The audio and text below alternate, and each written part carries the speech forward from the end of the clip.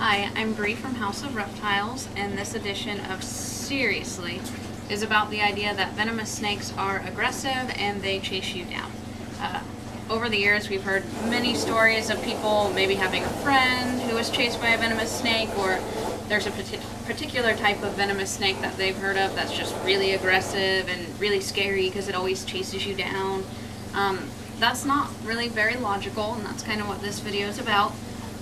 As far as envenomations go, there's only on average about 1 to 5 deaths a year in the United States. And there's kind of two situations where that would happen. The first one would be accidental. Someone's hiking, and happens to step right on a snake before the snake has a chance to get away, and its first reaction is going to be, possibly to bite. That would be very startling for the animal. Same kind of situation, maybe if you're rock climbing and you reach up on a ledge and happen to touch a snake. Exact same idea. That could be startling. It could happen really fast for both the human and the animal involved. And then the other situation would be if somebody's kind of harassing a snake. In a lot of envenomations, there's alcohol involved. So usually the snake's going to take every chance it can to get away. And if that can't happen, worst case scenario, it might bite as a last resort. Kind of the logic behind why a venomous snake isn't going to chase you down, why they're not aggressive animals, is because as humans, we're not prey to venomous snakes. If anything, we're predators. We are the perceived threat to them.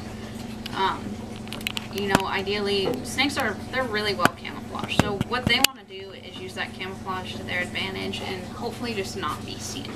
If that doesn't work, if you've ever come across a snake in the wild that you startled, you've probably noticed that the next step for them is going to be to flee, to get away. Snakes are quick. They're really good at not running at you, but running away from you. Again, we're predators. We're scary to them. We could cause them harm. So they want to get themselves out of that situation. If that doesn't work, that's when it could start to appear that they're aggressive, because their next step is to scare you away. So they want to put on a big threat display. They want to make you think there's something to be afraid of, and hopefully then they can use that to their advantage and get you to retreat. And then kind of the last resort, last case is where an animal would bite, to defend itself. Kind of the next part and why chasing you down isn't very logical is because snakes don't have a constant source of venom. So if they bite you and envenomate you and waste that venom, now they're kind of in trouble, because it could just so happen that within the next 5 minutes their food source walks by and they don't have that venom to bite it and kill it and have the opportunity to eat it. And that could be a really big loss for a snake, because they don't have a constant source of food. They really have to take advantage of that food when they find it. So again, here's Mr. Wyatt, our Sonoran Sidewinder.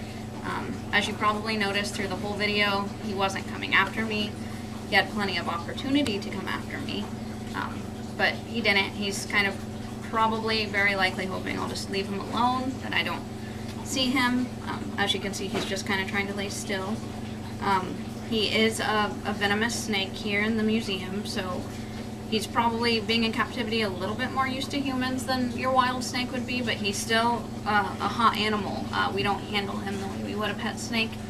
And as you can see, even hi Wyatt, with a little bit of nudging, he's not coming after me the way he could. He's going to probably want to get away here, but we do appreciate him helping us make this video. And I'll let you guys see how a Sidewinder moves here.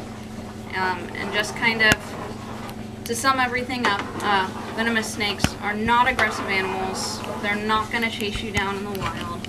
Seriously.